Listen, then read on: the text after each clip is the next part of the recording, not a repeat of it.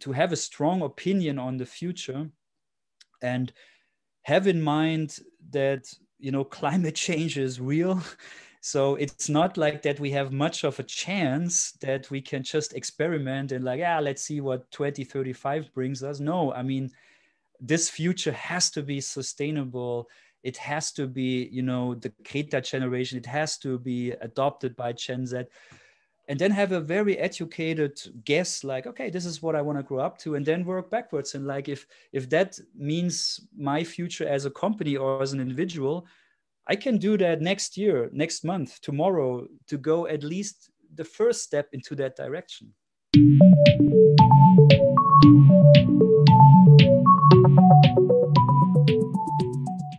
Maks Giordano is my guest on this episode of Inside Ideas, brought to you by 1.5 Media and Innovators magazine.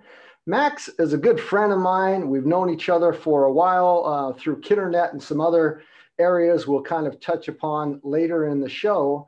But Maks is a digital strategist and creative with a 25+ year track record in innovative digital projects.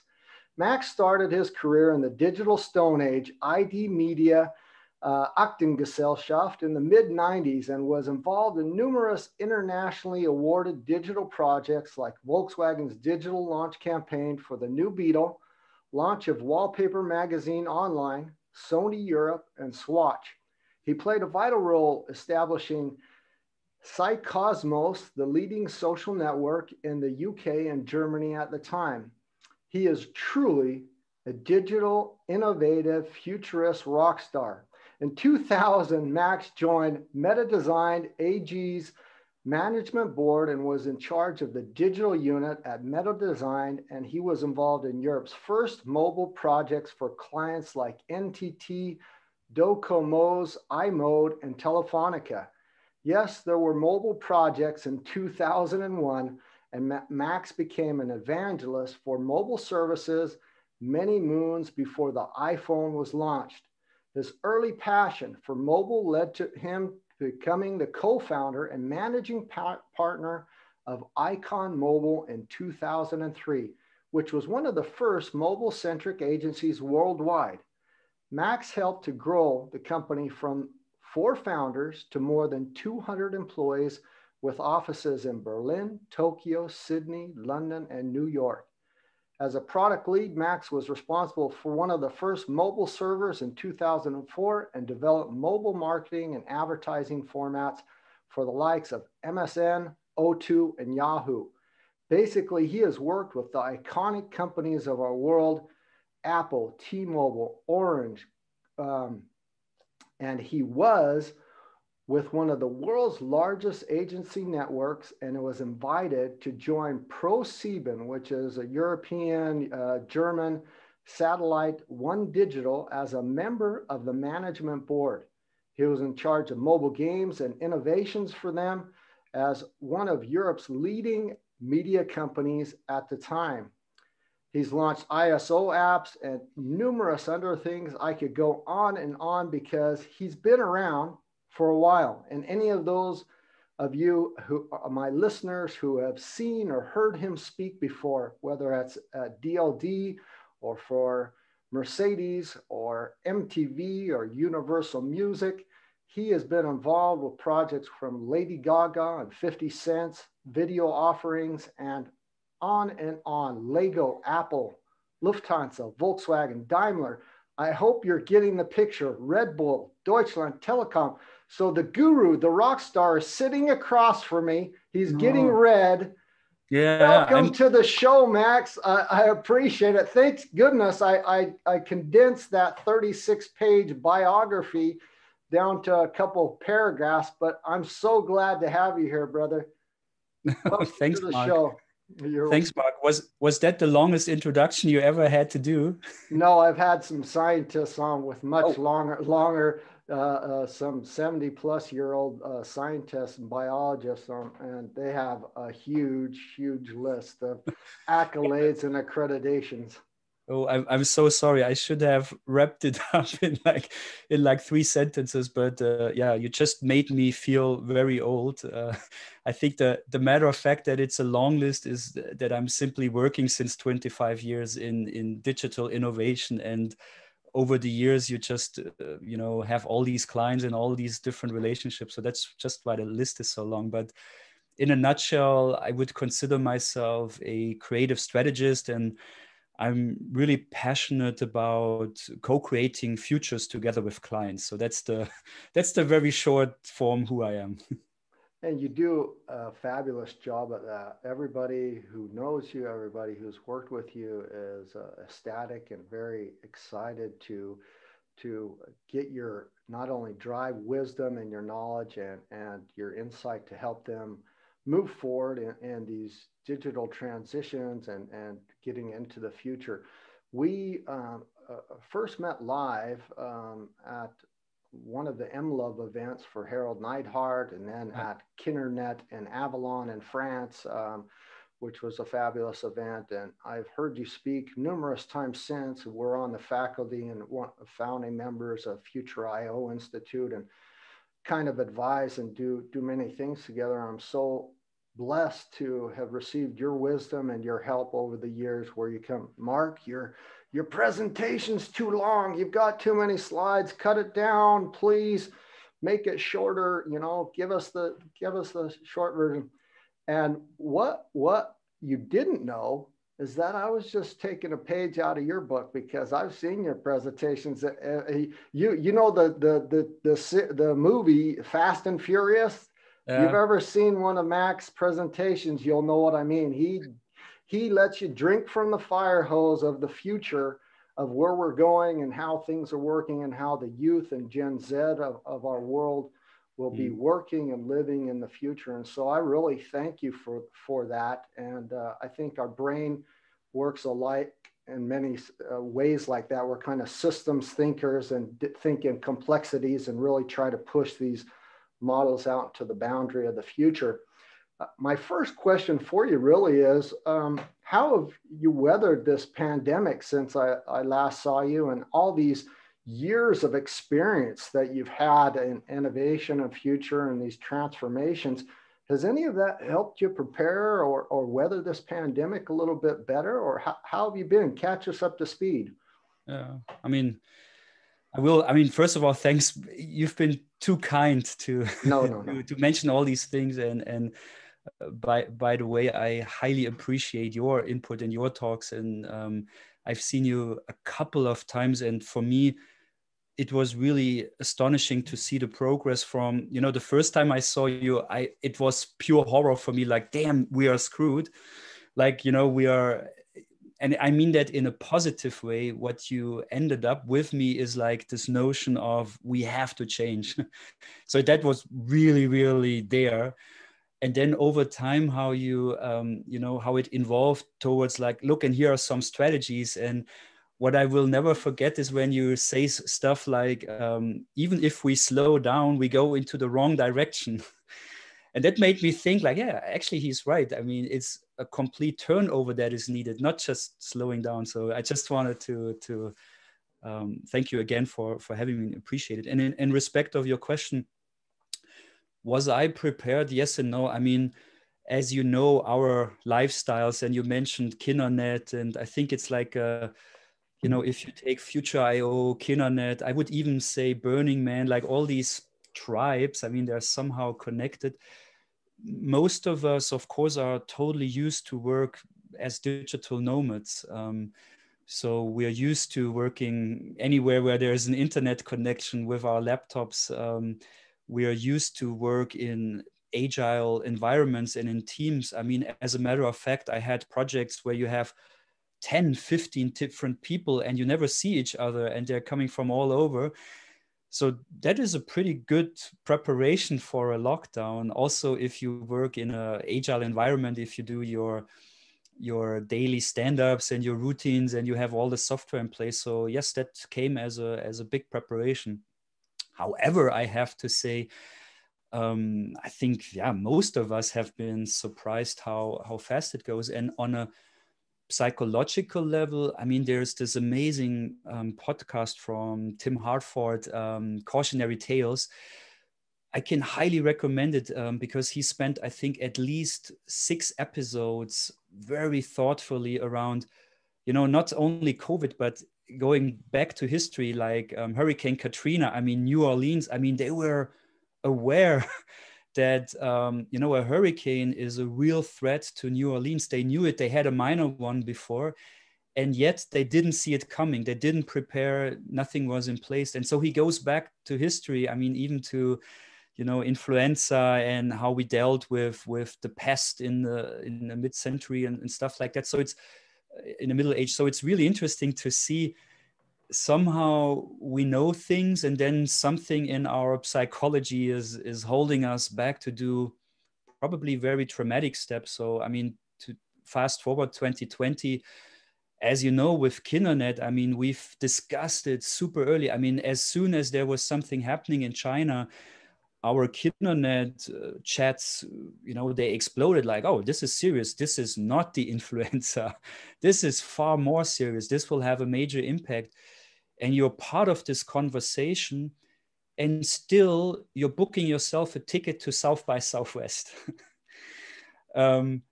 Because somehow it's like, yeah, it's China, and let's see, and maybe in March, and then it's just like, what we experience with these exponential developments. And for me, it's a perfect metaphor.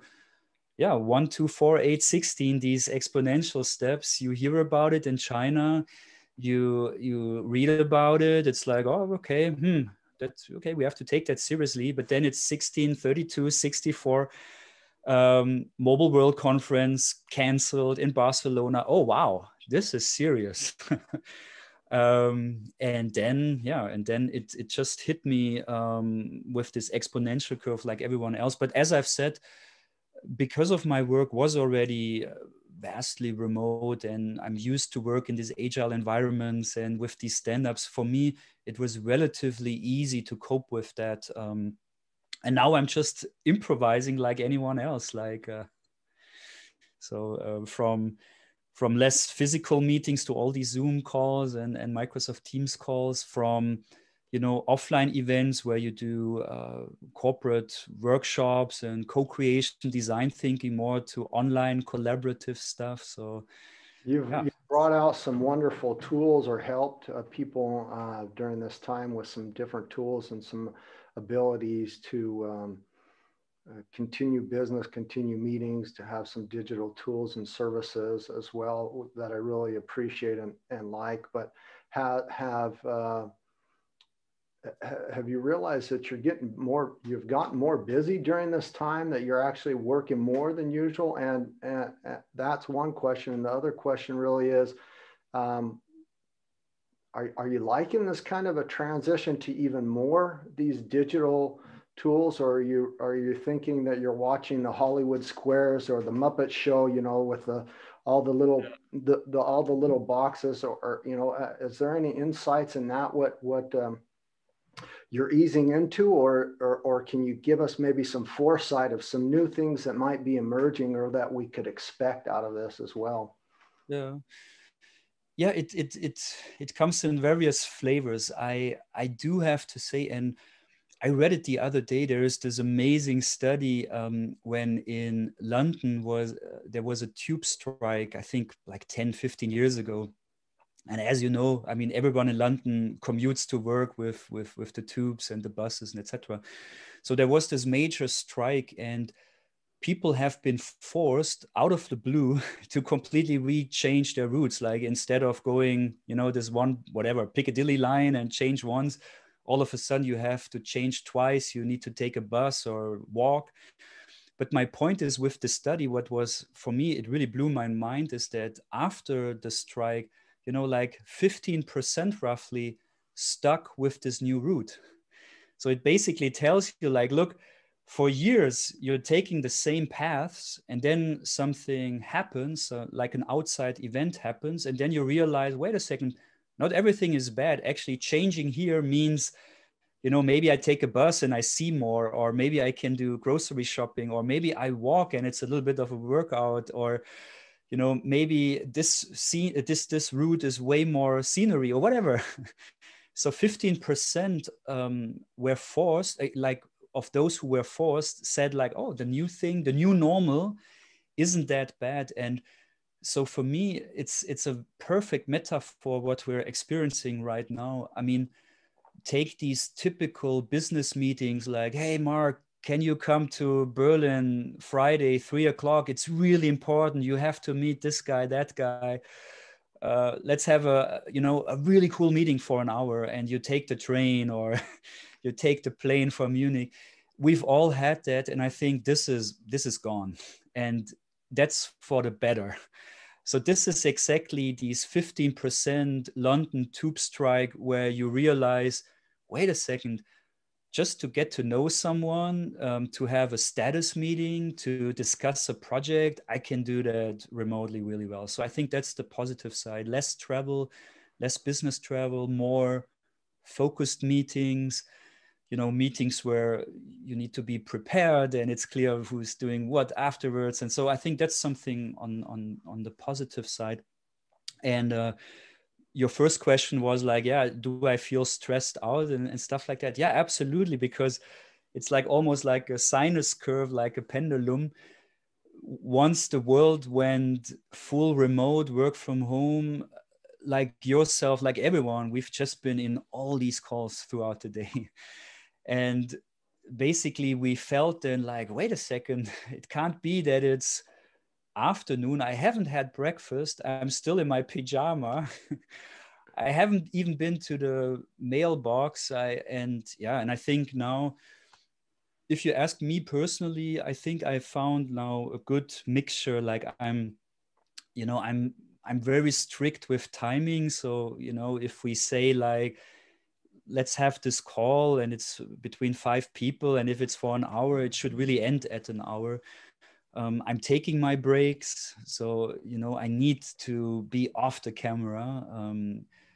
I need this work-life balance. So like, even if it means going for yoga or sports or for a walk with the dog during the daytime, it also means like, you know, switching off video. I think that's somehow really interesting that most who are now so used to video, like, taking the example of our friend Harald with Future.io, I know him inside out. He's a great friend.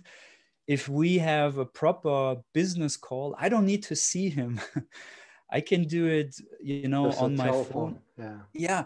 What's the big advantage? And people tend to forget that, I can stand up, I can go to the garden, I can take the dog and still be present with Harald and have a meaningful conversation, but without being stuck to, you know, this screen. And so those are some, so in a nutshell, I'm doing good. I realized stuff that is, you know, we shouldn't say that's positive about this pandemic, because of course it's horrible and it's a tragedy, but, you know, from a work perspective, me personally, some things are changed for the better. Less biz travel, you know, more opportunities to work internationally. I mean, if you do an online event, you can ask speakers who you would never ever be able to fly in.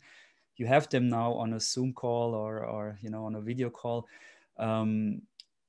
And I think, you know, with in German we say Entschleunigung. I don't know in English, taking the break. I think that's what, you know, like a full break. This is what actually the planet and us probably also needed. It makes you reflect on what's really important, and, you know, what's not so necessary. What do you miss about travel? So for me, I'm also very reflective. I've mentioned the business meetings. I mean, I don't miss them at all, to go there for an hour meeting. I do miss travel, like going to Kinonet in France and meeting new friends and meeting old friends. So you start, like me, I started to realize, you know, what I really, really miss, what I can compensate with virtual stuff, what I can't wait to go back to. I think it's a very, it's a very good Buddhistic exercise, actually.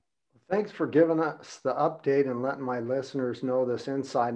And you can decide this. I don't want to reveal too much of your personal, but you are pretty disciplined and have a routine as far as your yoga and supplements and doing a little exercise and getting out and walking your dog and things like that.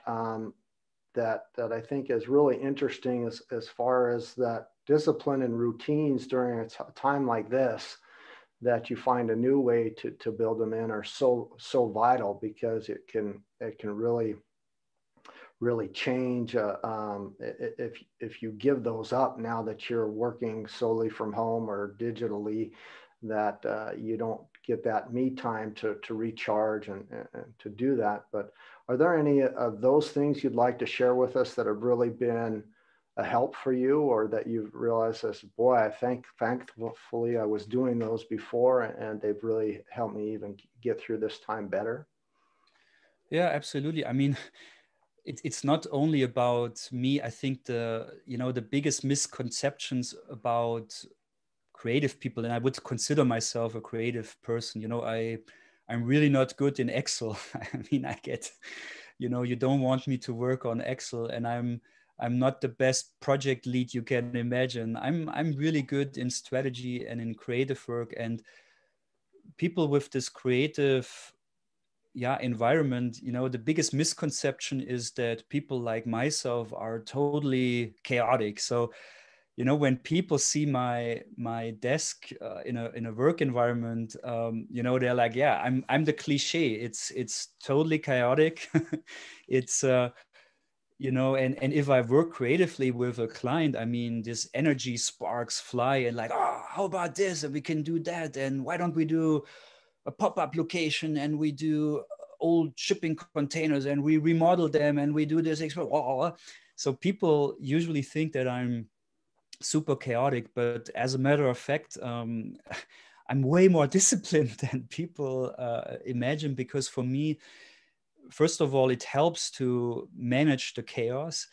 And second, it helps you to prioritize. So I have fairly, I'm quite strict. I mean, it starts with getting up early. That was never a problem for me in my entire life. Like I was never the schoolboy who, oh, it's 6 o'clock. I mean, I always was an early riser. And the older I get, the less sleep I need for the biological reasons. And usually I'm up around like 4 or 5 the latest. So I start my day really early, and I like that. The world, sleeps. You don't get emails. You definitely don't get phone calls. And for me, it's a slow way to start. I would hate the feeling like, oh, alarm clock. First of all, I never need an alarm clock, even if I have a super early morning. If I go to bed and I know I have to wake up for whatever reasons, I will wake up. Compare that to an alarm clock. Oh, damn, it's 8:30. I need to be in this meeting. I mean, I don't want to start stress. So I'm taking my time in the morning. I'm still practicing my meditation, and I think it will take me another 20 years to master that. I'm horrible on that, but again, technology helps. So I don't know if I have it here somewhere. Yeah. The Muse headband. Yes, yes. It really helps me to to be more focused. I'm using apps like Headspace and Calm. So meditation really became a huge part of my morning. Like, huge, not in length, because I'm still practicing, and still for me, 15 minutes of meditation is a horrible experience. But it takes no matter, even if I have a super early train or flight, I'll take these 10-15 minutes. Yoga, because in my age, if I don't do something around the body, the back aches and the knee aches. And yeah, like to have these really these breaks, like for walking the dog or doing sports, have become really, really important. And then just to finish on these little hacks, like I've said, I'm super disciplined and in work, then there I'm like really like a machine. Like, I love these Pomodoro techniques, for instance, where you focus 20 minutes on something. So I said that in the past often to colleagues. If if I'm working concentrated on something and I need something from a colleague, and if I write her on Slack, for instance, I never expect immediately a response. For me, it's scary. It's super scary if people, you know that feeling? You write someone on Slack and then 20 seconds later you have the answer, and I'm like, dude, you should, this it's notification. 3 a.m. You should be sleeping, or it's lunchtime, whatever. Exactly. So many times I had to tell colleagues, like, look, if I'm up at 6 a.m. and if I'm writing you an email, it doesn't mean you need to reply before you had breakfast. I don't expect the answer right away. If I write you on Slack and, if it would be urgent, I would say so, but you know what I mean. So I'm taking really I'm really focused. So if I'm 20 minutes, on LinkedIn, getting some inspiration, maybe answering some incoming mails, whatever, it's 20 minutes of LinkedIn, and you can't call me. I will not check emails. I mean, nothing will disturb me from those 20 minutes. And then after that, I'll take a 2-3 minute break. And then I do 20 minutes of emails. And in that time, again, nothing can disturb me. And I have my phone calls scheduled out. So in those 20 minutes doing calls, I mean, I'm not checking emails. So working focused, like really having like these little hacks. And you mentioned last but not least, you mentioned with the body stuff, with the food and the nutrition. Yeah, I mean, the older I get, the more important it gets. I mean, we all started young and, like the 16 hours days and like junk food. And the older you get, you realize like, wait a second, after an Italian lunch break and the big pasta, I'm dead. I can sleep for an hour. I can't work. So maybe it's something with the pasta. And then you realize how food, how different it is, what you consume, even down to a health aspect, like staying healthy, like what food makes you really survive the influenza season, what food makes you like recover faster, what sort of food is actually good for you and which not. So yeah, it's really, it became exciting. It became a favorite topic of mine, a passion project. Yeah. We've never talked about this, the food and the health aspect, but in a lot of respects, we're very similar. I also get up extremely early. It's probably from my farming family background somehow, but I also don't use an alarm clock. It's just a normal a rhythm of how I sleep, and I just can get up. There's no real big trick. As I get older, the only trick is I usually have to go to the bathroom early in the morning. And so that's a beautiful alarm clock to know that it's time to get up and stay up. I don't go back to bed afterwards, but that's part of getting old.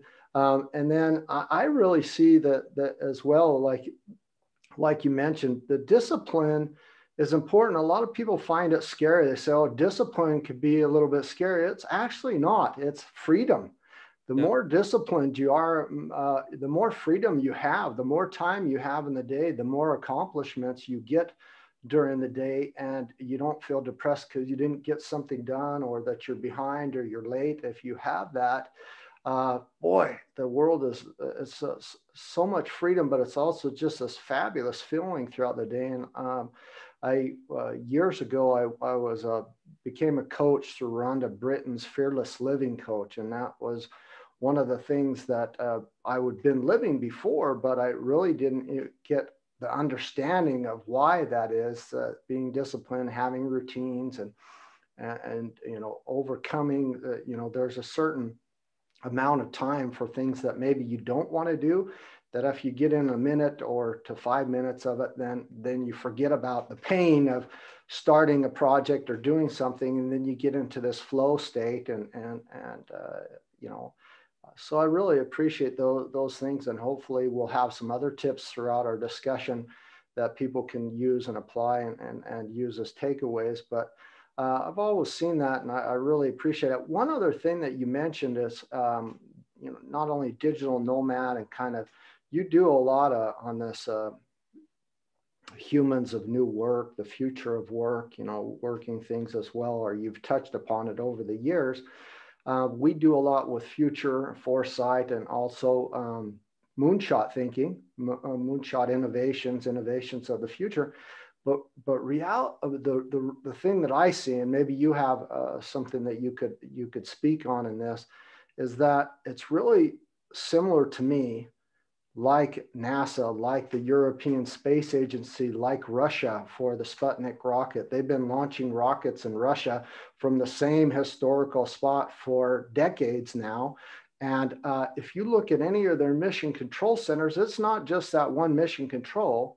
It's controls in Houston and California and in Russia and in Hawaii and different places around the world that people are digitally, video or audio, communicating with themselves and doing works. But it's also the preparation up to that launch time, up to the project completion, where they're not always traveling to those places to get things done, that there's a lot of this digital collaboration. And this year during the pandemic, we had the fabulous Falcon crew get up to the ISS space station. And the difference from the cockpit of the old shuttle and Apollo cockpits and all the panels and buttons, and then you see the new Falcon X Crew Dragon cockpit, and there's like 12 buttons and 3 touchscreens. That transition, that digital transition, but also ways of doing things autonomously, working and doing this, this different type of work is just something that I've seen over the years that is very similar to the space industry. It's also very similar to the way the United Nations works in a lot of respects, especially now during the pandemic. Everything's online and digital, but in some respects, that we need to make that transition, like SpaceX did, from this analog system to kind of a better, more effective functioning system. And I don't know if you've realized that or seen those connections or similarities or talk about them at all in your work. Yeah. I mean, first thing that comes to my mind is because you're referring to moonshots, and I'm pretty sure you mentioned it a couple of times with the famous JFK talk in 61, where we will put the man on the moon and bring safely back, and in this decade and do the other things, etc., etc. I mean, this talk, I think that's one of the most inspiring. It's a very short talk, and it's really worthwhile going back on YouTube and watch it. It's just like a few minutes that I think that are super relevant. And in there, he says, we do it not because they're easy, but because they are hard. And because they are hard, they help us to be better organized. And for me, that's always so interesting to see. For me, COVID, the pandemic, it's almost like a searchlight. It's a radar on things that are not going so well. And it's almost like an outside event that helps you to realize, our IT infrastructure is not that modern. I mean, we say people work from home, but they can't access their emails. So there's a problem. So the searchlight says like, oh, you have to change something. Whether you had agile methodologies in place. I mean, is your team working agile? And do you have, for instance, a daily stand-up or not? Do you have like in product management, how you do your things? So I think we currently, all of us, no matter which industry, really no matter which industries, we have the big searchlight now in our organizations, and we immediately realize, okay, we should invest in something like Slack, Microsoft Teams. Oh, we need to get some agile coaches in. We need to change the way we are building products. But also resilient leaderships, you realize, and I've seen within my client base and my partners, the entire range from being a super scared, like turmoil, chaotic, like, like literally being completely shocked in how you call it, like being static, like the rabbit before the snake, the entire range to the type of leadership that is, you know what, this is a challenge we will overcome. Like Churchill said, every don't let the good crisis go to waste. There is a chance for us. And you start to do weekly town halls with everyone. You start to have virtual coffee breaks with colleagues. You start to think like, oh, maybe I should send something to the team. Oh, we should do a virtual event. We should do a party. We should do X, Y, Z. So, I think it brings out the best and the worst of us. And in respect of your question, yeah, we are now forced to go these hard ways. And as JFK said, it is a good exercise because it's so hard. It forces us to think outside the box. It forces us to reconsider, oh, we've been doing it 20 years. Why change? And now, you're forced. Very, very, very simple example. I worked with, within one segment with the sales department, and their way to do sales was like, oh, we're doing it since 20 years. It's the same. We go there, we show the product, we have a nice conversation, we leave the sample, we leave the leaflet. I mean, that's how sales does. Forget about digital. And I'm like, okay, but wouldn't it be, couldn't be digital? I mean, with an iPad app or maybe like a B2B website, I mean, couldn't we do more and blah? No, we don't need it. And now you have a lockdown, and now you have the same people not able to go physically somewhere. And it's, this is then the hard way, like, okay, wait a second. Yes, we need something. So the searchlight is on. We need to digitize sales. We need to come up with new solution, and fast. We need that in a few weeks because we have zero sales, like zero sales from the one day to the other because we can't go physically somewhere. Problem. That's a huge problem. And that's a big wake-up call as well. And we've seen that that those reactionary companies that don't have something, whether it's a digital transformation or the sustainable future built into their business model somehow, are really struggling and having a difficult time during this time of the pandemic, but also Black Lives Matters, Beirut, the Hurricane Laura, and which is just the aftermath of Katrina. Basically, it's the new Louisiana hurricane, that they're just not prepared because they don't have a resilient business model. They don't have anything digital. So there's no infrastructure there to help them in a form of crisis. And it's always about cost and money, and it's difficult to do. And that we've done it this way, so why should we change?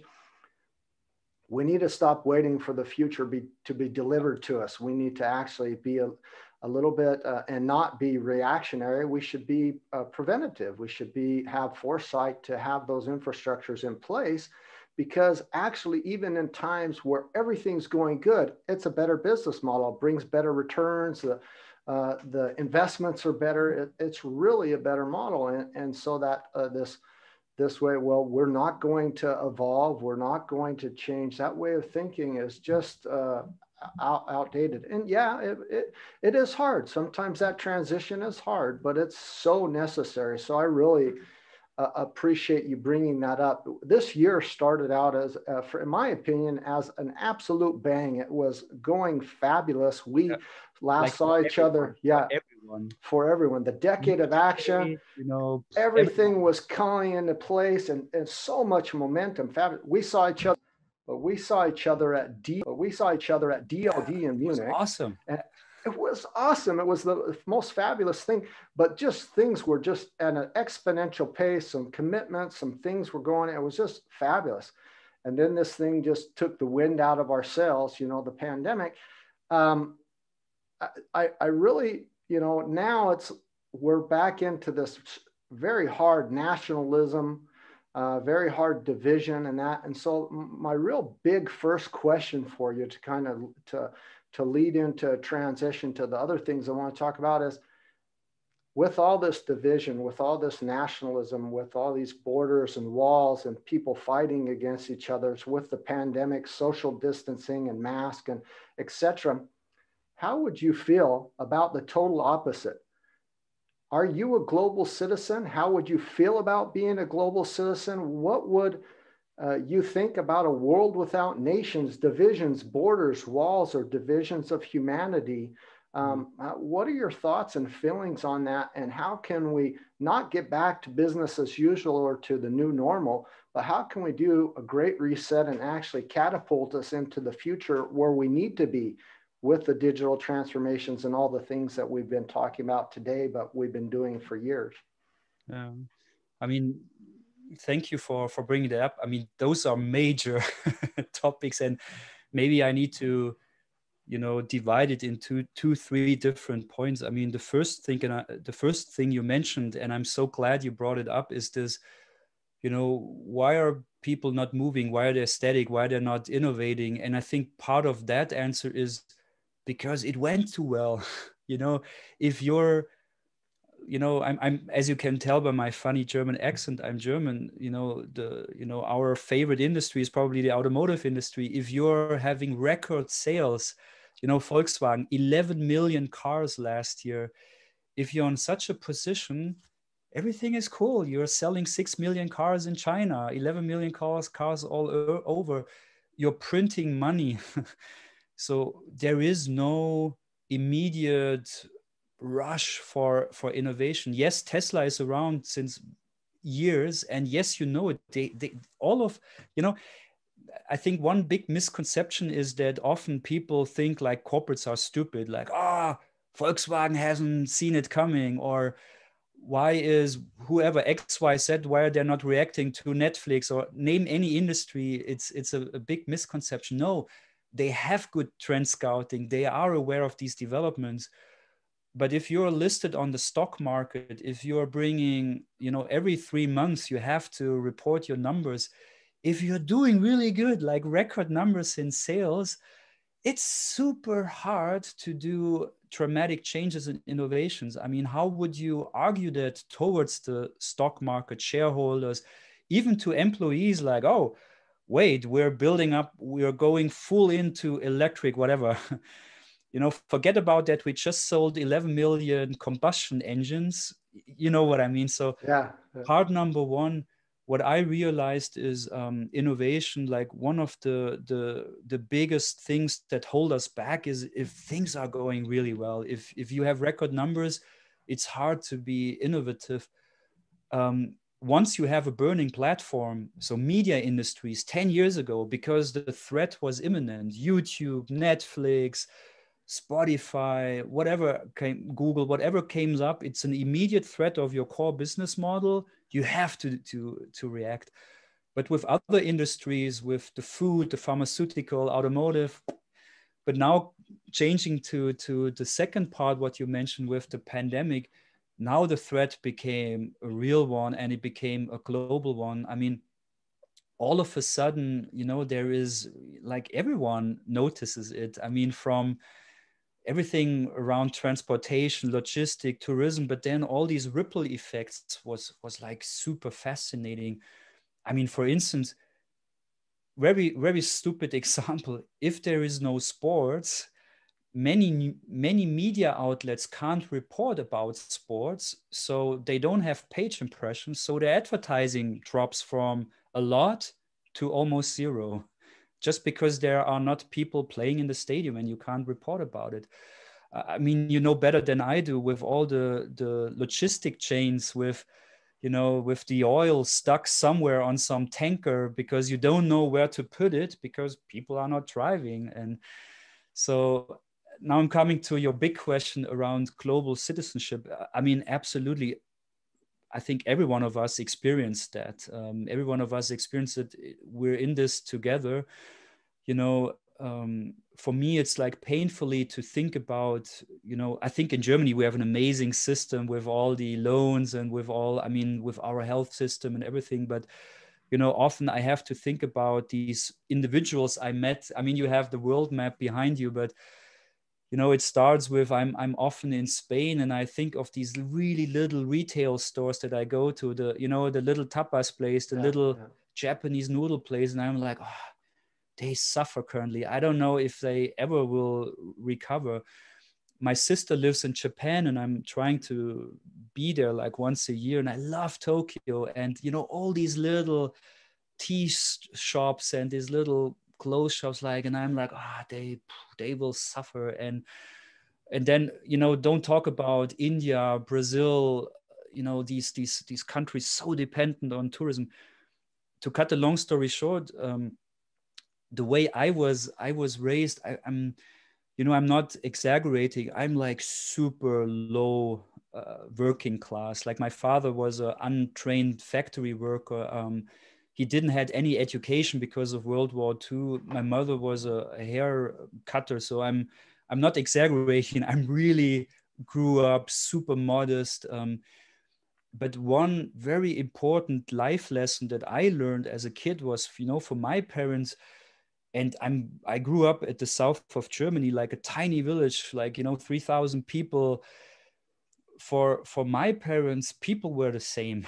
So I never experienced prejudice. I never experienced my parents like, why is this woman wearing, a scarf, a burqa, or look at the foreigner. I never experienced that in the way I was brought up, because for this generation of my parents, it probably was that after the war, it was pure survival, and it was just like getting food on the table. And you do that by doing honest work and, have a high moral compass and, not screwing over others. And so I was raised that way. So I never felt estranged to different color of skin or different religions. And somehow I'm in my late 40s now. As stupid as it sounds, I always had that, like, you can believe in Jedi religion, you can be a Buddhist, you can be Muslim. For me, it's all good, as long as you're not behaving like an asshole to others. I'm super tolerant, but please show that tolerant yourself. I don't care about the color of skin. You can be green, blue, black, because we're all people. And it's the same with language. And one very, very, biography, I just told you how I was raised. I think for me, from the biography, often I ask myself, like, why do I light up if I'm traveling? Why do I feel so energetic meeting new friends at Kindernet or at Burning Man? Probably it's because that my parents never left this little town. My father was 40 years in the same job at the factory, pushing, buttons as a factory worker. So for me, if Stan calls and says like, hey, can you come to Tallinn and work with me, and do a co-creation, innovation, whatever, and like, Tallinn, sure. And then I'm soaking it up like, for me, it's almost like a vacuum. I've never been to Tallinn. I want to know all about the politics, the food, the culture. I mean, it's almost, I'm almost obsessed with Wikipedia. So, I'm going through Tallinn with Wikipedia, and I read up history. And then, people like Stan that you also know so dearly, I'm having conversations about his grandparents. And for me, it's like, wow. And then, I'm super grateful for having that opportunity, because I know that I'm blessed on that. I'm not making millions with my work, but for having a good day rate, having interesting jobs, and the opportunity to see the world, I mean, that's how much more of a reward you want to get. Learn about cultures, learn about other people, and hopefully leave something behind, whether it's in a business sense, whether it's an interesting innovation project, or as a human being, whether it's by influencing people to do maybe a little change. I think that is so beautiful, the way you describe that. What I've experienced, you might have experienced this over the years, is that I did hundreds of events every single year, and the events like Kinternet, events like DLD, events like Thailand Management Association or Sustainable Brands, trying to think of some other ones. When you travel to those locations, yeah, it's an event and it's an unconference, and you speak and you do different things. So it's kind of a work thing, but you get to meet the people, you get to exchange with them. It's not 17 or 100 speakers on 17 stages at the same time, all competing for your ear.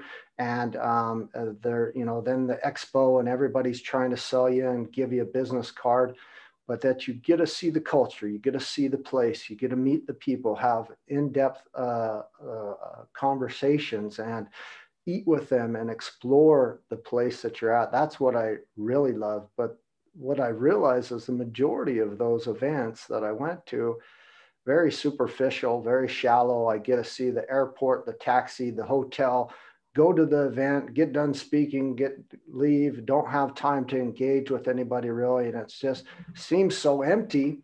And then you have to, we had 20,000 people, or we had 70,000 if it's a World Mobile Conference, if it's 4 years from now, whatever it is,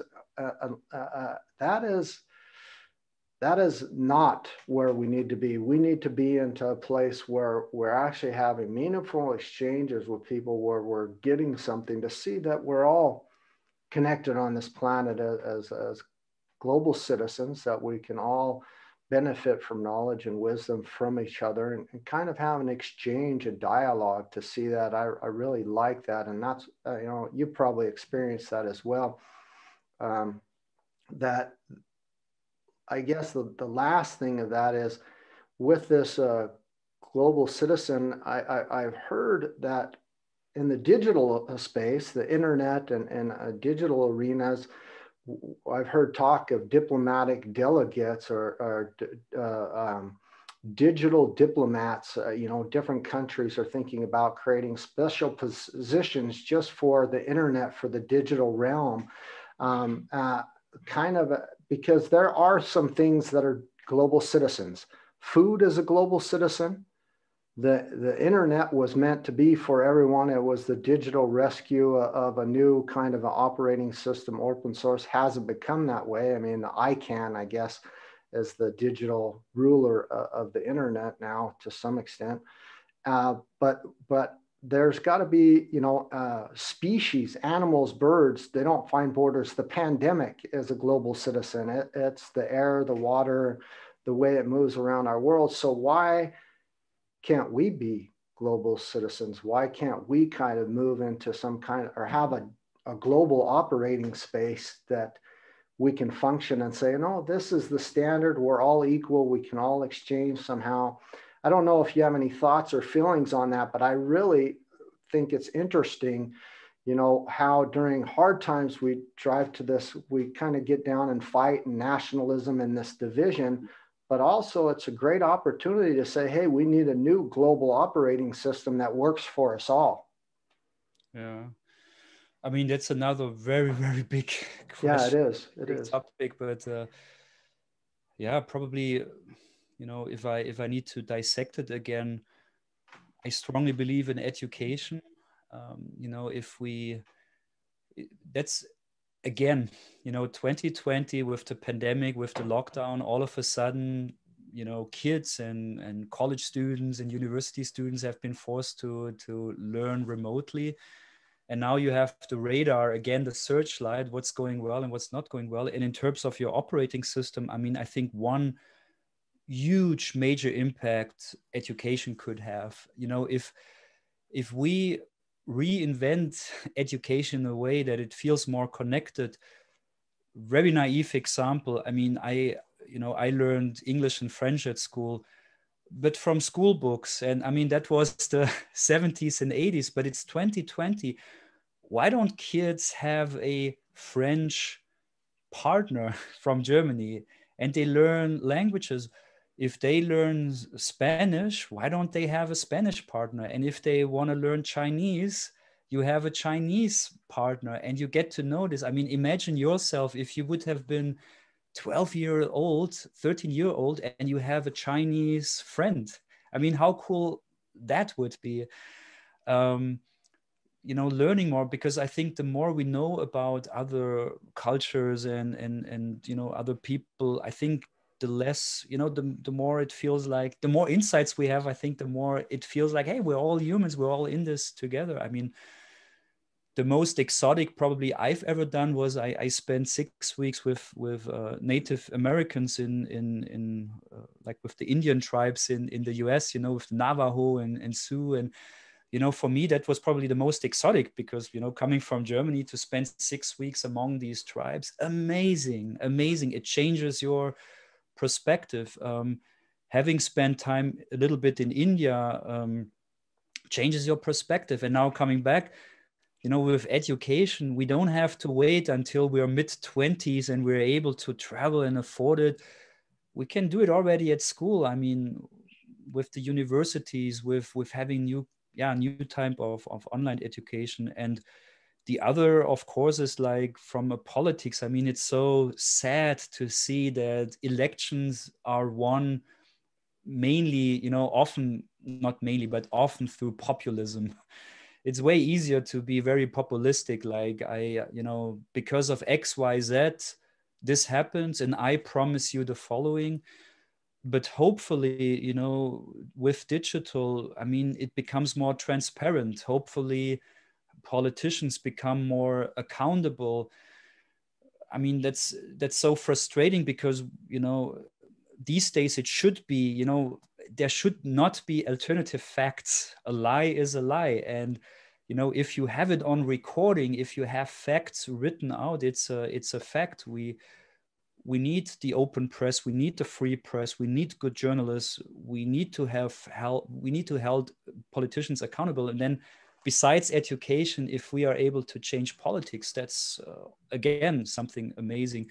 And then the third pillar, of course, is the economy. I mean, if we experienced one thing over the last 50 years of unbelievable economic growth, I mean, even this year, people tend to forget, yes, it's dramatic. Yes, companies like Lufthansa, etc., they're down like crazy. But at the same time, Amazon, Google, all the tech stocks, I mean, if you look it up, most of them doubled, you know, like 60% more, 80% more, 100% more since the beginning of this year. So the third pillar has to be around economical developments in there. And you're in a way better position than I to talk about the sustainability, the SDGs, etc. And I'm curious to hear your opinion on that. But from my perspective, I mean, I see some good indications. You know, the shareholder letter from BlackRock to the CEOs, you know, it's not some hippy dippy, hey, we should change. I mean, we're talking about a company with over $7 trillion under management. And if the CEO writes a letter to the portfolio and says like, hey, sustainability, climate risk is an investment risk. I know you and I have different, we think differently about it, but it's important that these big money guys see it.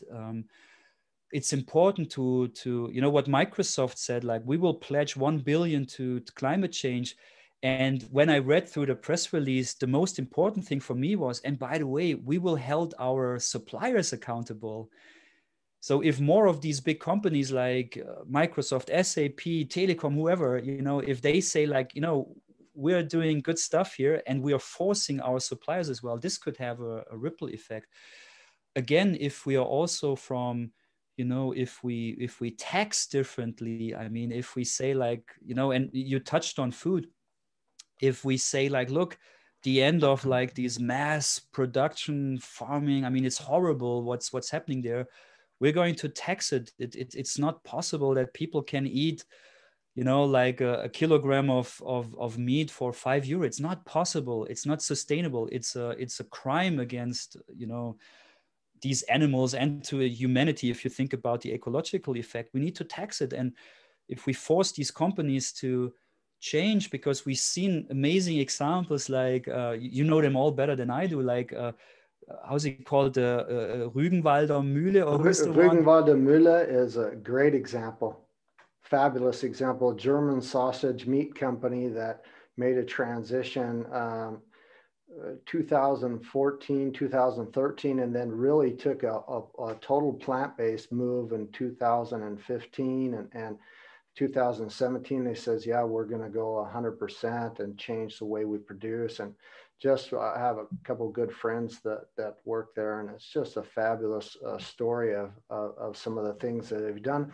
But it's only one example. What you really just mentioned, that, you know, Tesla and Amazon and Microsoft, and that there are some companies during this pandemic which hit many hard and heavy, that actually have tripled and quadrupled their portfolios, their investments, their profits, their different things, because they had a different business model. They had a different operating system that allowed social distancing, allowed innovative technologies. They also had some things in plan where, because of this, they could pivot and deliver essential services, food. Tesla pivoted and did some things with the vaccine production and respirators and stuff. Very controversial in some respects. But if you think about it, you know, the Amazon delivery system, because they'd automated and done autonomous chaotic warehousing, they already had social distancing, digitization into their plan. So the robots and the pick and pack system to get the packages, to get it into the box, was almost 100% automated. Then it goes to the person who seals the package or makes sure the package is halfway okay. Then it gets put on a cart and into a truck, and one delivery driver with a mask, with gloves, hands it to you or leaves it on your doorstep. But they continued to go, and people started to switch to that service. And that's just one example, and probably not the best example, how many people, the proof's in the pudding, so to say, that they showed and proved that there are better models out there, that during a time like this, and we know that there's going to be others that are coming, that are just more sustainable, or better working models that can help you weather storms like this. And so that's kind of what I'm sure you do, and as well as I do, is try to consult our clients and our organizations that if they haven't, that it's time to start to make those transitions. And even if it's just digital tools in the future of work, and how can we make it more efficient and more resilient for what could possibly come in the future. That leads me to my most difficult question, and I believe you've answered it many times throughout our conversation. And it's some get offended. It's the burning question, WTF, and it's not the swear word. You and I have heard this many times. I want to know from you what your advice or your guidance to companies are, and what your personal vision or maybe predictions of what's the future. Max, what's the future? What can we look forward to, or maybe some direction of a vision? What the F? What the future? WTF, question. Yeah. WTF. And because it's 2020 and the pandemic, a lot of people are asking that question that pops into mind. They're saying, what the, you know, but it's actually, what's the future? Oh, totally. I mean, here, look, one thing I realized is it's impossible to predict. And first step is to acknowledge that. So, you know, it's funny. The other day, I found this Apple video about the future of health. It was produced in 1988.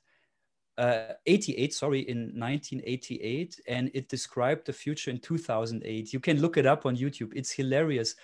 The mighty Apple, the coolest company on the planet, in 88, how they perceive the future of health. You know what? Amazing things were in there, because it's Apple. So, you know, something like a wearable like the Apple Watch is in there, FaceTime calls was in there, etc. So amazing creativity. But as you know, it was not available in 2008. So one thing I realized is that with all our imagination, we can come up with that. We rarely are right on the timing. And this comes with these exponential developments. I mean, I've been, if I look back, I've been often very, very right. I mean, you mentioned at the beginning that was super early in mobile. As a matter of fact, the first iPhone came around 2007. I was already doing mobile stuff for 7 years. So for 7 years, I was rocking around like mobile, mobile, mobile. It's like the internet in your pocket. You have it always with you. It's 24/7 with you. Look at Japan, what they're doing with iMode. Look at mobile gaming. It will be huge. I mean, I wrote my MBA thesis about mobile gaming in the early 2000s, and I didn't find a professor who was interested in it because they were like, what do you mean? I can't play on a phone. This is my Nokia phone. What do you mean I will play on a mobile phone? So my point was, I'm not a genius in that. Many of us have seen that coming, but most of us were wrong in the timing. Even 2007 with the iPhone, it was not like that immediately, bam, the world changed. No, it exponential curve, 1, 2, 4, 8, 16. You had to have the App Store, you had to have the bandwidth, you had to have something like Candy Crush and Fortnite and blah, and then it explodes. But in respect of your question, so I'm super careful about answering that. So what I think is super relevant is, number one, be aware that we end up wrong about the future. Number two, in order to, be not surprised by the future, and you said it, a few minutes ago, you said something like, we either help to create that future, we either help to shape that future, or it happens to us. And I think that's such an important, state of mind, like, hey, I need to actively think about the future and I need to actively create it. Otherwise, it will happen to me. Thirdly, to start in 2020 and then to project towards 2030, it's almost impossible. I mean, let's take the iPhone as an example because I just mentioned it. We have a pretty good gut feeling what will become in a few weeks when the new iPhone 12 will come out. I mean, we probably have a better camera, no big surprise. It will have a better processor. It will probably have something, maybe around AR or something, whatever. I can probably give you a good guesstimate about 2021, about iPhone 13. But then, come on, in 10 years, is it a contact lens that I have in my eye? Is it an earpiece? Is it something I stick on my brain? Is it inside my brain? We can only take guesses. And so, for me, the more exciting question is, what do we want as a future? 2030, 2035, me as a corporate, as an individual, what is this desirable future? And rather start there and thinking like, what, I don't know if this will come true, but this is actually what I would love to wake up to. This is actually what I want my kids to grow up to. This is what I wish for the world. And then we can re-extrapolate, and we were just discussing moonshot thinking, and then almost like a slingshot, we can then go back and say like, well, if this is a future for me, and I made the distinction between me personally and the corporates. You can do it as a corporate. If 2030, if this is the future that I want to wake up to as Volkswagen, as Lufthansa, as whatever, I can work then backwards and say like, okay, then I need to do in 2021 the following. I love that. That is so fabulous because that's backcasting. That's how, we do foresight and we do forecasting, but the way is you find a time and a point in time, and then you backcast, and then what are the steps, the targets, the indicators or actions that need to be done to come close to reach that. Sometimes we overshoot, sometimes we make it. The other thing you touched upon is this gravitational effect. There's a formula that goes beyond kind of moonshot thinking. It's one that they've used in the space shuttles and for a long time, where we use the gravitational assist of a planet, and there's a set formula to use that extra momentum to catapult us, to slingshot us. It's also called the slingshot effect. But there's another one that's very human for us, and we've experienced it a couple times during this pandemic, and a couple times before with the Greta Thunberg movement as well, the Fridays for Future and that, where there's a gravitational pull of humanity, where we pivot, we reach a consciousness, we align ourselves with a vision of a future that we want, or a future that we realize we're not moving towards. And then there's this gravitational pull of humanity to get us there. You have been, I mean, like I did in your introduction, innovation, HR transformation, digital nomadism, you know, the automotive industry, health, retail, sports. I would like to know from your innovation management, or you're helping companies in that direction to prepare them for the future.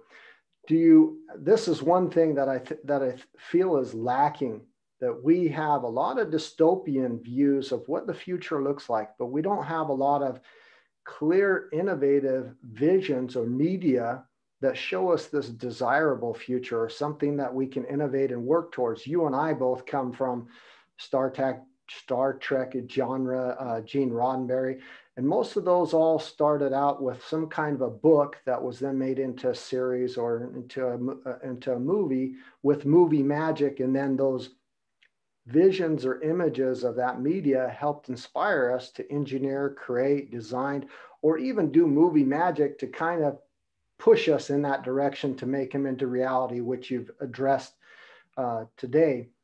How, with that, are you helping, or can you help, or would you say is what you'd like to see us get that type of media and help companies get a clear vision of that moonshot thinking, that future, or come up with something, as like you just mentioned, that company? How can we get them there? How can we have that vision as an organization? I mean, before we go to the moonshot and to 2035 or whatever, I mean, clearly in 2020 you have to do certain things. I mean, I think trend scouting has been more important and relevant than ever. You know, probably 15 years ago, it was okay to, you know, read your TechCrunch and go once in a while to Silicon Valley.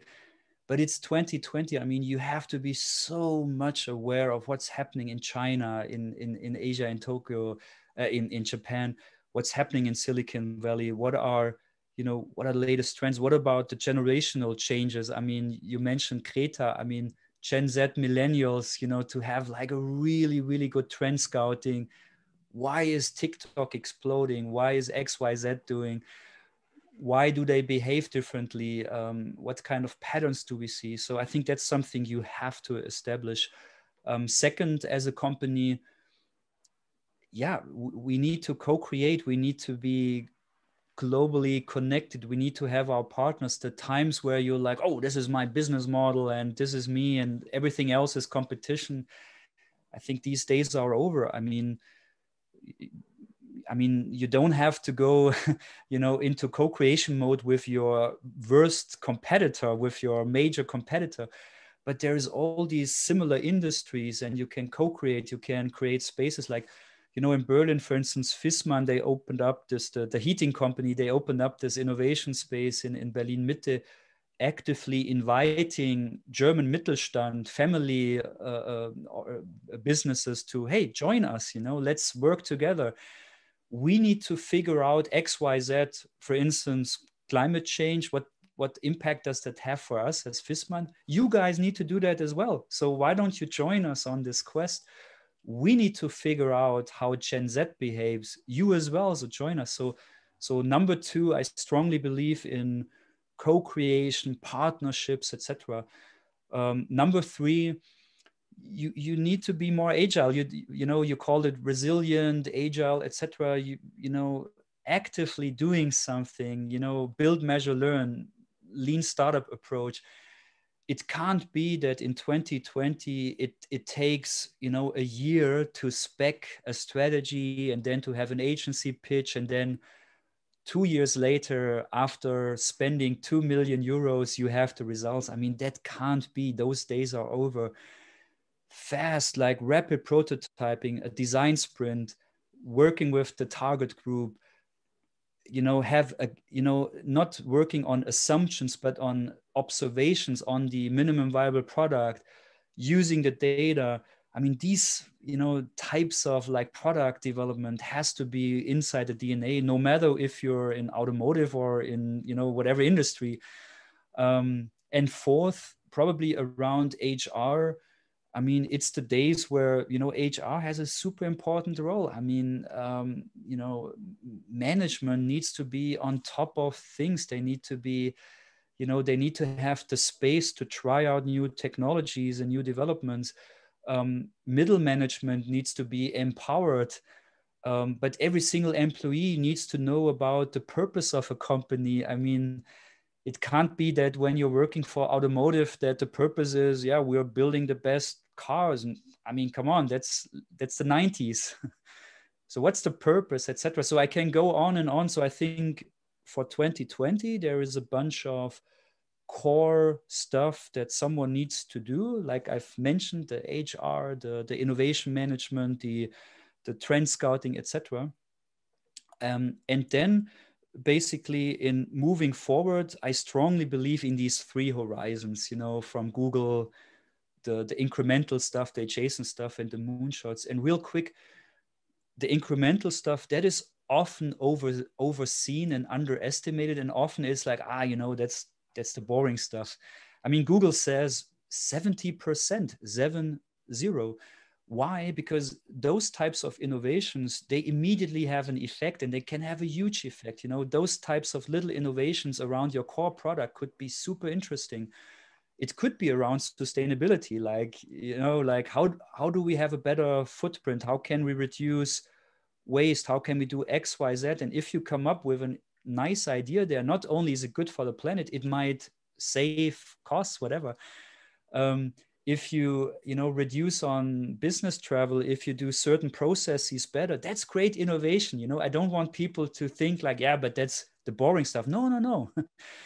You know, entrepreneurship, if you have internally people writing an email saying like, look, I thought about this process, I think we can do it better. It saves us 3 signatures. It saves us 7 minutes. 7 minutes times 100,000 times, it's a lot of money, well, you know, saved if we do it the old way. The adjacent business is then, you know, the 1 to 3 year horizon. I love that as well, because usually it's new business models. It's like coming up with these, yeah, like, wait a second, we're doing X, Y, Z. It makes actually sense to go into that direction. So, you know, as a media company, to go into the influencer marketing stuff, although it cannibalizes your core business, which might be linear TV advertising or print advertising.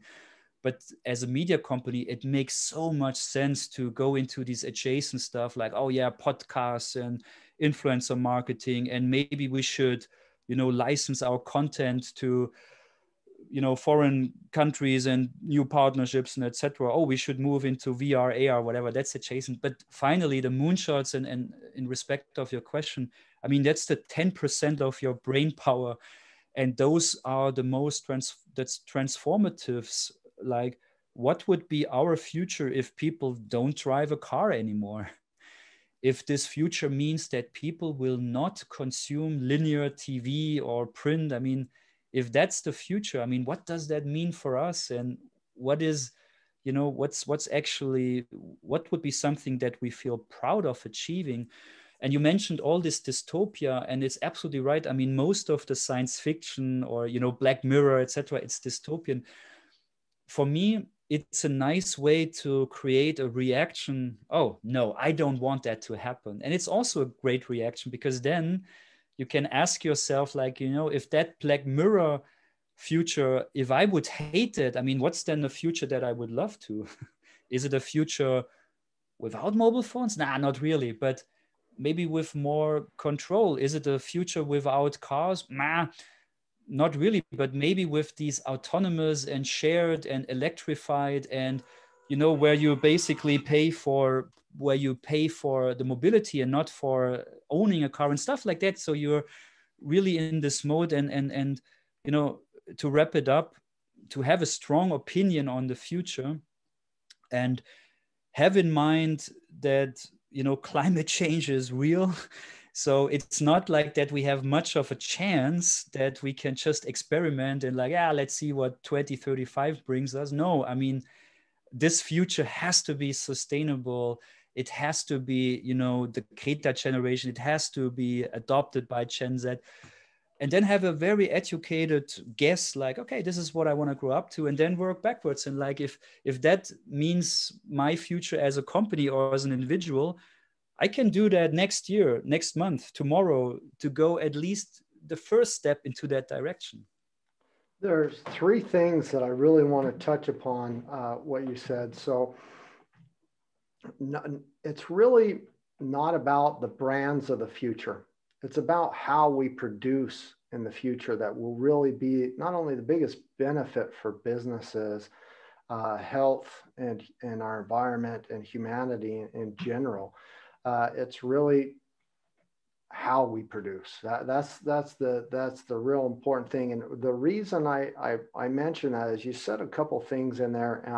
There's a great book from John P. Strzelecki. It's called The Big Five for Life, and talks about the Big Five for Life, your purpose for existing. And you mentioned that if we have these intrapreneurships, these entrepreneurs that say, hey, if we did these 4 or 5 processes in one process, it would save us this much money, this many signatures, this much co-checking, supervision, and it's a better business model. It's a better model to operate on.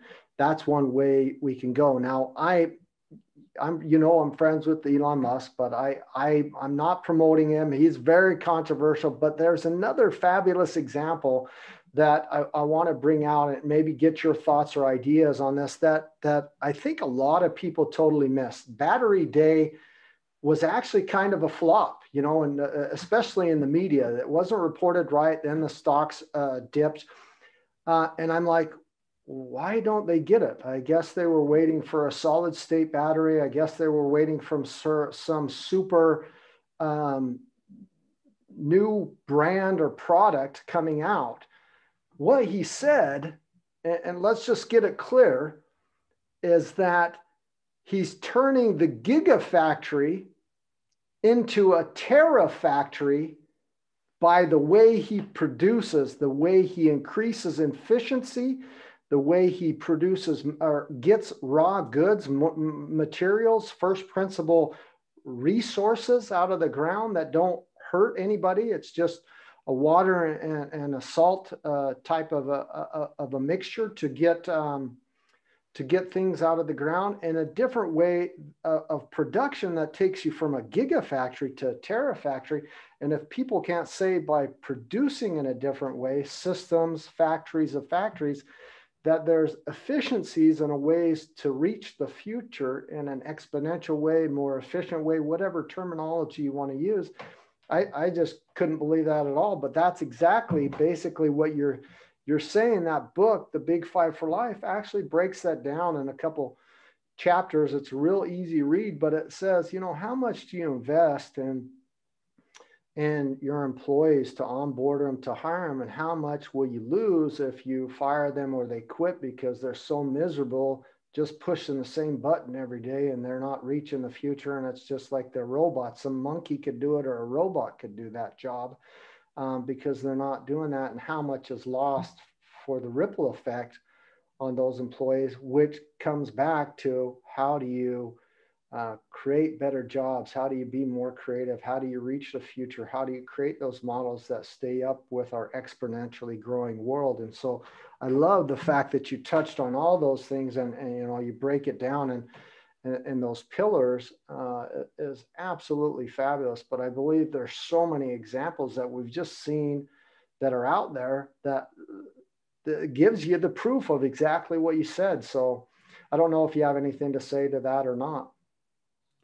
I mean, it's again many different points, but like with Tesla, absolutely the battery day, I think it just is a nice example.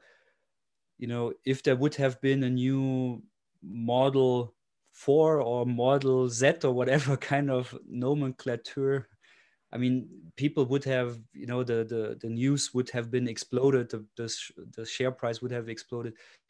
I'm with you. I thought it was amazing because it focused more on the long-term sustainable growth of the business. Like, look, if we can do this, if we can pull this off, this is a game changer. So I thought it was exciting. But yes, the media or us, I mean, of course, it's easier for us to comprehend like, oh, new car, looks great. When can I have it?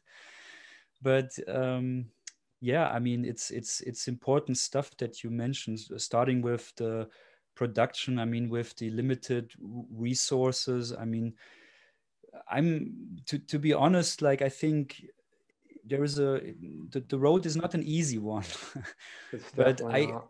yeah, but I continue to remain a techno optimist. I'm always trying to understand maybe technology could help with that. Yes, more people on the planet, more food is required, but hopefully with these exponential developments that we see in tech, I mean, this is also true for agriculture. I mean, if we can harvest food on a smaller footprint through technology with, you know, in-house farming, or how you call it, vertical Farming or controlled environmental agriculture. yeah, controlled environment agriculture, amazing. And you know why I stay a techno optimist is, if it whatever costs $1 million today, you know, is like 100,000 in a few years, and a fraction of that in 10 years. So hopefully we can solve a lot about that. The problem with the meat consumption, and I do mean problem, because as we all know, with these mass production of meat, I mean, it's just like horrible. Yeah, it's horrible. It's an imbalance. It's a waste of resources to get us something, and it's creating a big ripple effect of other things. There's got to be some new ways to do it. I'm working with a lot of cellular agriculture foods. In Germany, they call it in vitro flesh, which kind of to me sounds like it, in vitro babies or something. It doesn't sound that appealing, but it's actually a really clean way that doesn't use GMOs, and it's not some Frankenstein. It's just a better way to do it. We're running out of time, and I have 3 more questions, unless you have something that you want to address. You're welcome to ask me anything, or anything that we left out, throw in. But I wanted you to give my listeners a sustainable takeaway, and so I have 3 questions to kind of a give to them a freebie of some wisdom, Max wisdom. And the first one is really, the young innovators, the people in your field are kind of moving in the same direction. What should they be thinking about or doing to make a real impact on our future?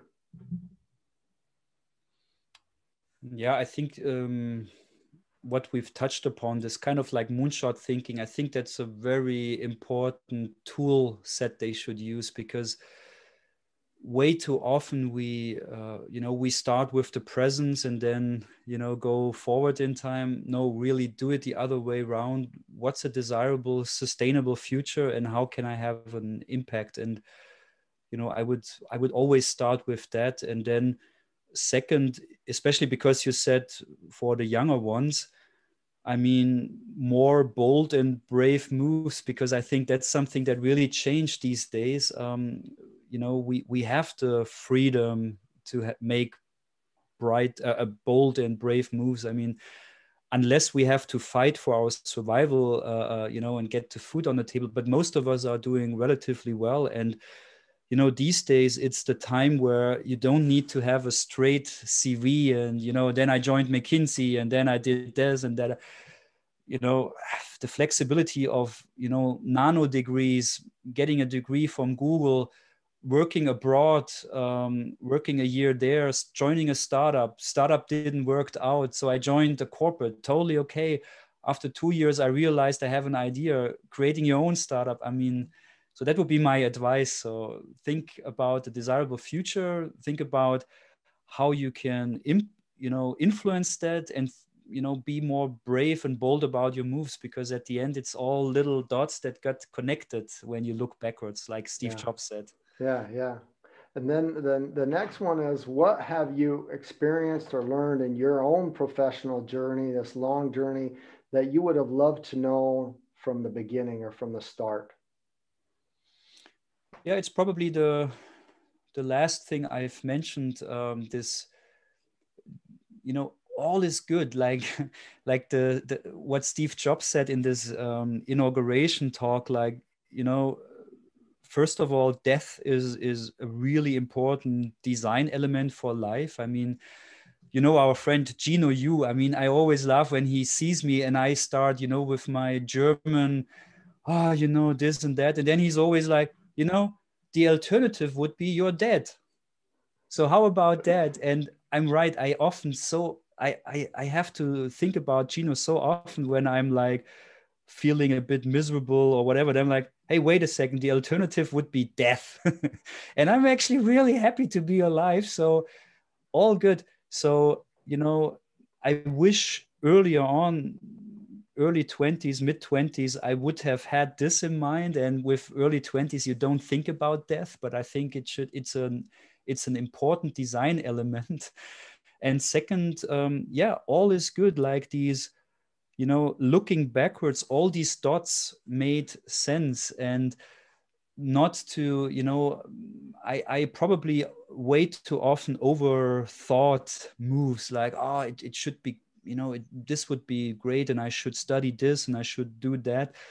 No, you know, if it feels right, I mean, it will all turn out looking backwards, and to be a bit more brave, because I think, you know, usually we fall very soft. I mean, we don't have to fight for food on the table. So, you know, those 2 years in a startup that didn't turn out okay, it's a great experience and you will benefit from that. Working abroad, I mean, this is not time wasted. I mean, it's experience that you will take with you for the remainder of your career, etc. And having the right priorities, because I mean, you know, at the end, if you die of a heart attack or if you're completely burned out, I mean, then there is no use. So that's also something that I probably at the beginning of my career, because, you know, if you're young, I mean, you're the sky is the limit. But to watch out more carefully on these indications, like, wait a second, slow down, all good. So. Is there anything that we left out or that you would like to let my listeners know before I tell you goodbye? Yeah, I mean, techno optimism. So, you know, it's so easy to blame, well, AI will kill us. I mean, it's easy to have such a statement. I think, you know, take the other approach, like, you know, what can an AI do good for me? Exponential developments, oh, we will all run out of jobs because the robots take over. No, I mean, let's think about how robots could support us. So I don't want to call it positivism, but, you know, what I'm forcing myself is, before I start complaining, to quickly think for a minute, wait a second, maybe we can take a positive twist and we can take a more optimistic approach. This and that, it could mean the following, but it also could mean, if we do it rightfully, moonshot thinking, because I strongly believe in it. In order to create the future that we want to have, we need to have an opinion. And the reason why I've touched upon it now 10 times is, way too often with clients, with friends, you know, we just let it happen to us. we don't take the time to stop, hit the pause button and think about like, yeah, hey, what is it what we want? So, you know, I always will repeat that. It's an important lesson. And yeah, and what you touched upon, like be open-minded, like the global citizenship, I mean, to reach out. I mean, even now with the pandemic, I mean, one way is to completely go into isolation and to, be grieving about what we all lost in terms of jobs or projects. And the other way is like to reach out to friends and like, hey, how can I be of help? How can I support you?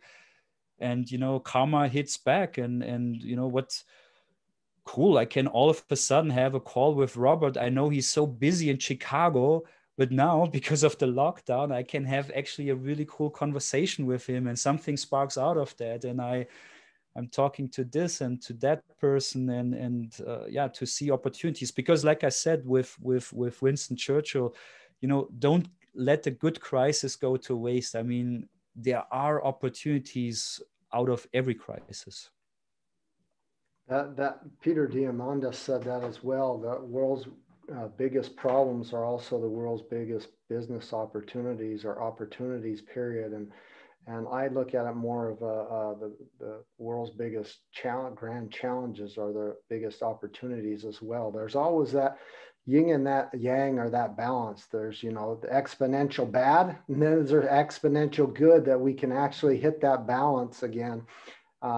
There's flip sides of every coin. And so I really like that thinking, and I really appreciate your time, Maks. It's so good to see you. And I know we'll be seeing much more of each other. We're doing the Future IO Moonshot Masterclass is being launched this week. So we're going to see each other around a lot more. And I'm so glad you were on the show. Thanks so much for being here. And I appreciate it. Talk to you later. No, thank you. Appreciate it. Thanks for having me. Thank you, Mark. Thank you.